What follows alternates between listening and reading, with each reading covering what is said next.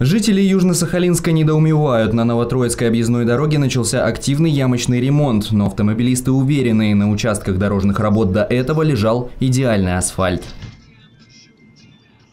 А жителей села Красногорского беспокоят молочные реки. Отходы производства совхоза «Заречное» в Томаринском районе сливаются прямо в море.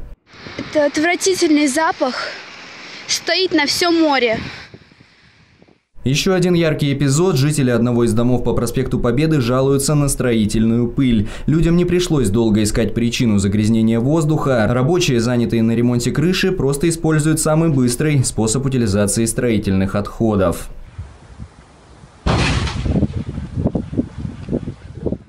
И в завершении небольшого обзора народных новостей позитивная информация. Ранее в нашем дне мы рассказывали о двухмесячных щенках лисы, которые остались без мамы. Люди нашли их в районе Весточки и окружили заботой. На сегодня малышей забрали на передержку волонтеры-зоозащитники. Судьба лисят – стать домашними животными. Уже сейчас понятно, в дикой природе они не приживутся.